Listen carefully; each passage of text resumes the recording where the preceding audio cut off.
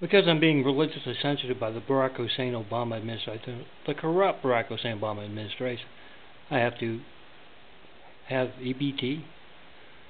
Good, better employers can't reach me at 424-229-0911 or P.O. Box 1151, San Marcos, California, my United States Business Post Office box I've never done any business through. But as part of this, they taunt. They don't want religiously censored folks eating well.